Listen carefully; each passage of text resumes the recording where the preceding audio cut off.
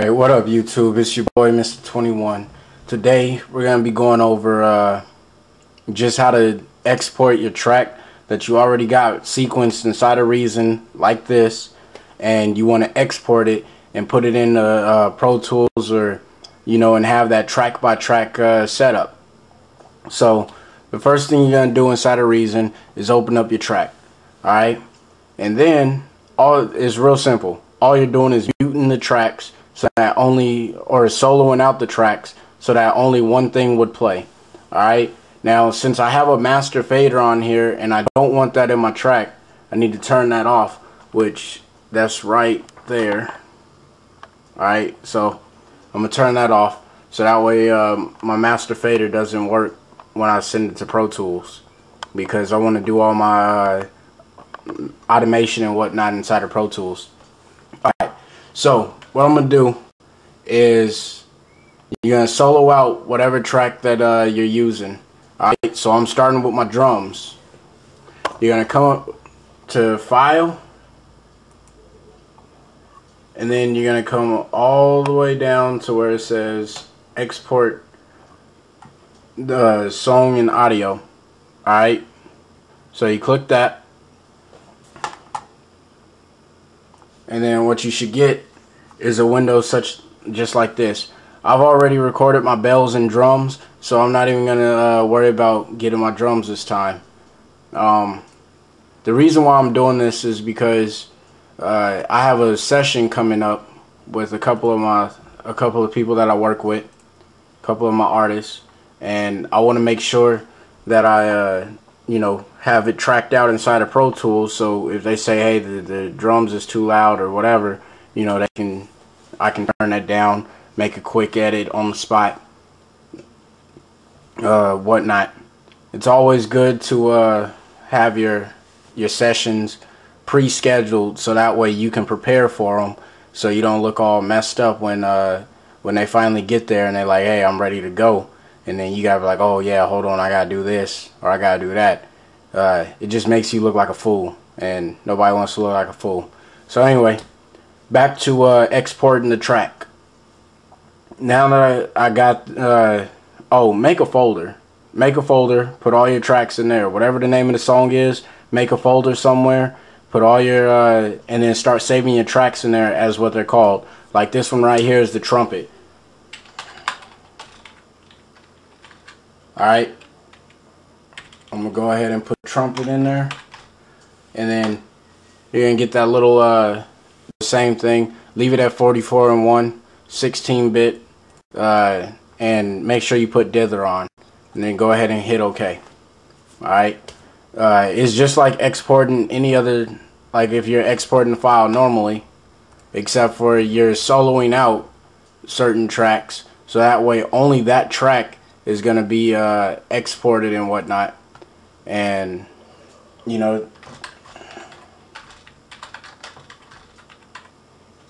it just makes it easier on you. You can rewire Reason in Pro Tools, but when you have a lot of tracks and you didn't work in Pro Tools with Reason while you were creating the track, it makes it a little bit more difficult for you as far as keeping the tracks organized, and then having to use the bus to put them into waveform and stuff like that. So it's better just to do it like this. Take the extra 10-12 minutes to get this all hooked up. Maybe not even that long, depending on how many tracks you got. Take the extra time, get that done, and you'll be a lot more happy with yourself in the long run. Alright, so I'm gonna go ahead and pause the tape, and then I'll come back when I get to Pro Tools, and then I'll show you how to import that. Alright, so now that you got all your stuff exported from wherever you were going, now what you're going to do is open up your Pro Tools, And as you can see here, I'm running Pro Tools 8. And I get a little opening screen every time I open it, where it asks me if I want to create a blank session, whatnot. So in this case, I do.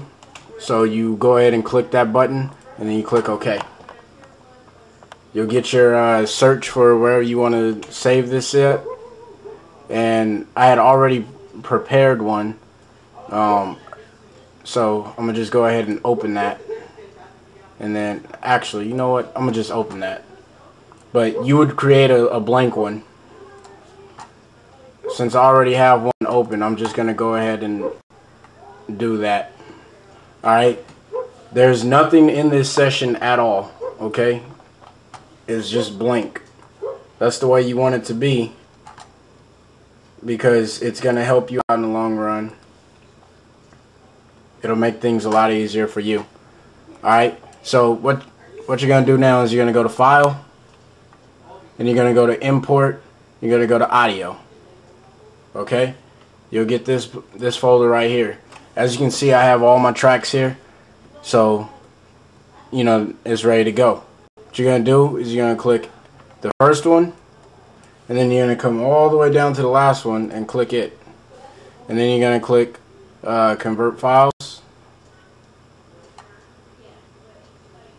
And now they're all in there. And then you're going to go ahead and hit Done, Use Current Folder.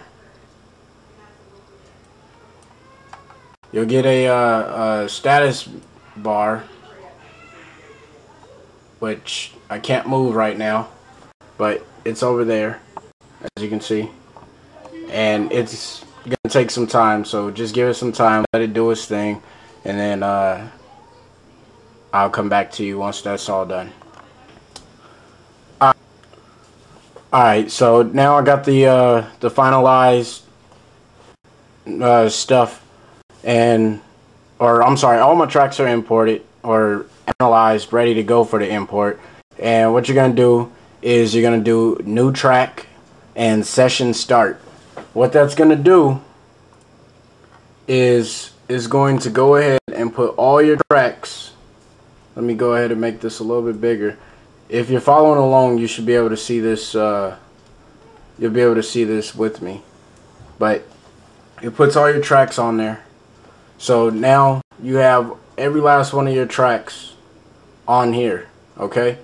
And then with that, you'll also, if you name them properly, you'll see the names for them over here on this side. Like this one, that's my snap. Underneath it is the snare. You know, alright? So make sure that you come up here to the tempo up in this area. Alright? Make sure that you change the tempo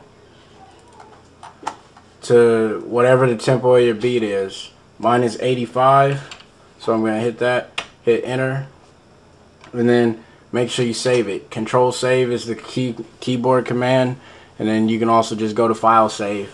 Alright, so I have all of my tracks right where I want them, how I want them, and I'm good to go.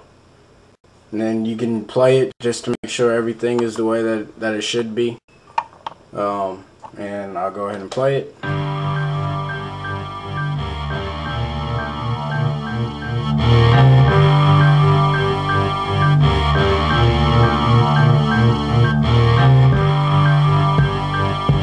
then you can see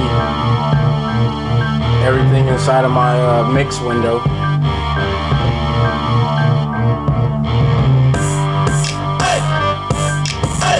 Alright, it sounds pretty bad. You gotta EQ it, you gotta do stuff to it, make it sound better. But it's in there, it's ready to go, and that's that. Any questions, get at me, subscribe, comment, and I'm going.